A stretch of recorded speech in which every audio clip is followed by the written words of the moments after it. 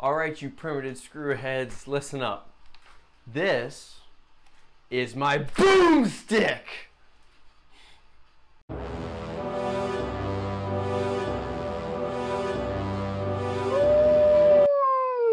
Hi guys, Hound's Armory here, and today we're looking at the Captain Slug FLAK. But before we start talking about this awesome blaster, please, if you're new to the channel, go hit that subscribe button, or if you're not new to the channel and you haven't subscribed, go subscribe. Also, please leave a comment and a like if you want to. It helps the channel a lot, and I love having conversations with you guys in my comment section. If you want a little more content from me, go check out my Instagram, which is @HoundsArmory, or you can just follow the link down in the description real quick. I post little sneak peeks of the things I'm working on, as well as just little updates on what I'm doing down there. That being said, let's finally talk about this beautiful blaster. Oh my gosh, I love this blaster. Where to start? Well, I like the cowboy thing. The hammer shot and the Sweet Revenge is my favorite blaster ever, possibly. Maybe it's that thing. Link to the video on that thing down in the description below. And the Magpie is so disappointing to me that mine doesn't work well. But I'm gonna fix it soon. I'm gonna try to, as well as the one that takes shells. I need one bad. But that's not what we're talking about. We're talking about the FLAK, which of course when I saw Captain Slug was working on a lever action design, I had to have one. Just lever action prime in this hobby isn't very common. There's the Sling Fire, and then its weird successor, and then there was the Sentinel. But other than that, we don't have much. Oh, then there's the Rapid Fire thing that took Busby shells. But like, that's all the lever action we ever got. So to get something that not only is community designed and built, but also modular as all get out, and lever action, this was gonna be one of my favorite blasters ever. Of course, mine is not the regular FLAK. Mine has the Old West stock off Thingiverse. Links down in the description below. And I'm currently set up for this underbarrel inline rival. Honestly, the reason I started here was for this. Was for the top up and the very Winchester-esque, you know, one in the chamber, fill up your magazine kind of abilities. Yes, I'm still getting used to it. I finished this build like 2 days ago, and well, let's just say I postponed some other videos because I wanted to make this one first. As far as how I have it set up right now, again, I have the Old West stock with the slightly extended lever, which is good because I have kind of larger hands, and I appreciate the extra room that gives. I'm running 3 of the elastic bands that Slug comes with, gives you, and of course the standard inline rival front end. So now that I've gone over that, let's go and actually look at the build real quick, and we'll be right back.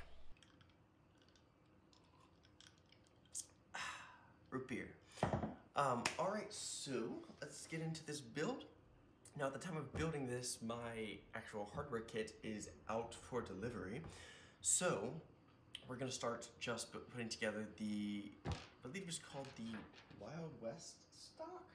What's it called? Old West stock. The files for this are on Thingiverse. There will be a link down in the description below. That being said, got my bag of sandpaper and files and stuff. So we're gonna start getting this to fit together.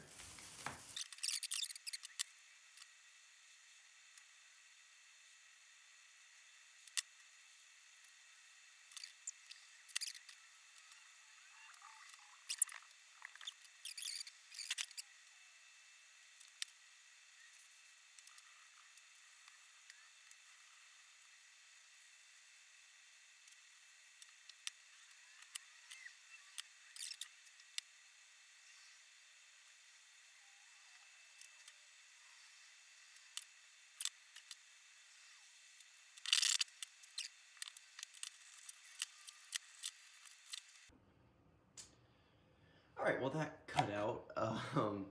I did get the stock mostly put together. I was missing these two dovetails, but they're getting run off the printer right now, and that is looking quite nice.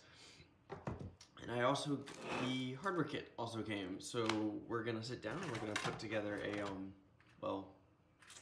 version of the FLAK right now, and we'll get going.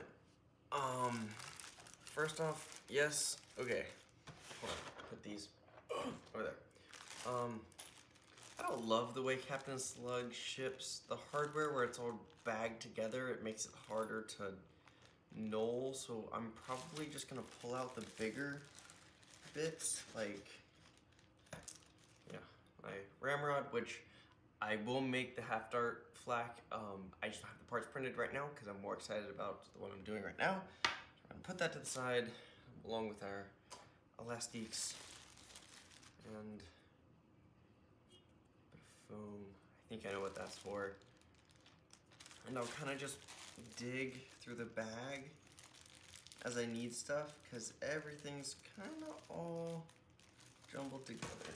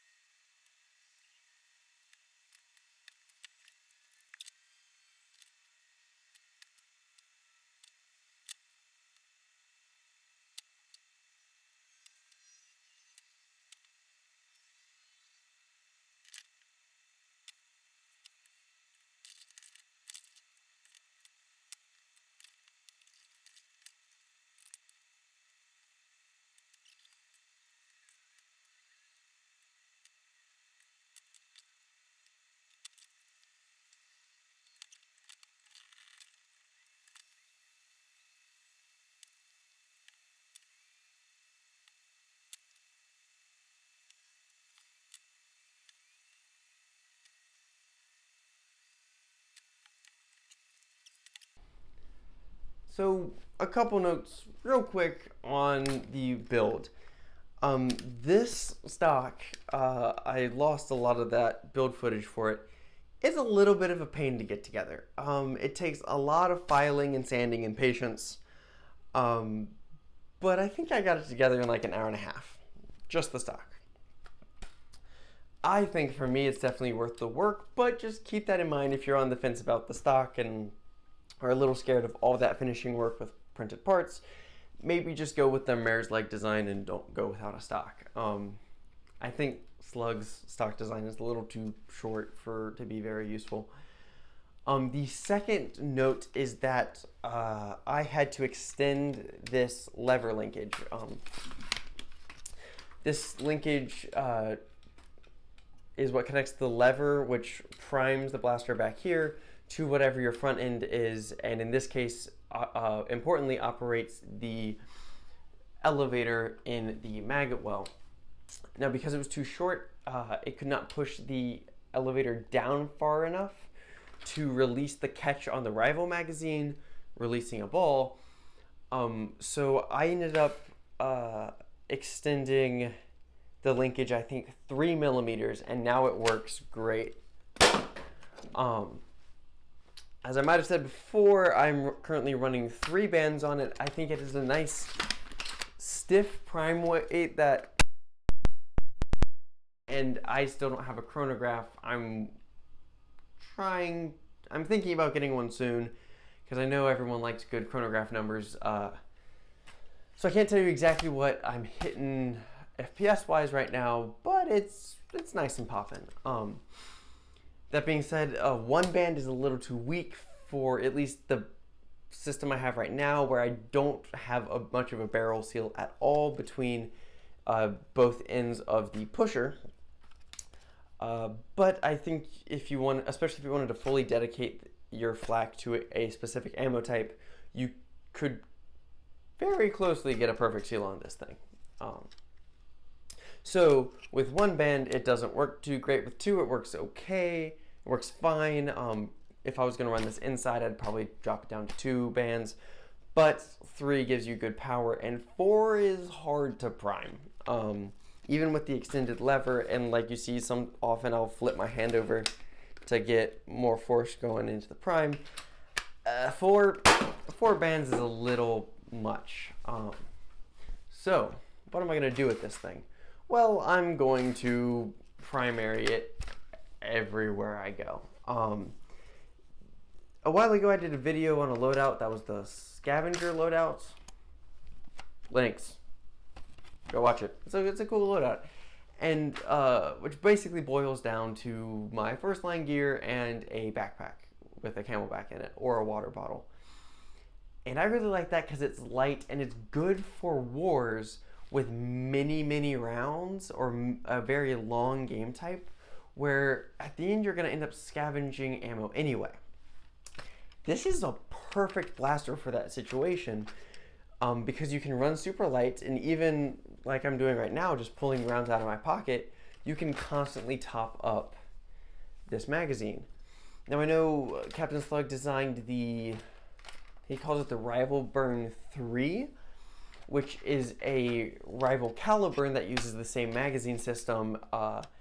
And I know Mr. Nathan was talking to him about using it for his indoor arena, where you don't often need more than 10 rounds, and the ability to top up is faster than carrying a bunch of magazines on you.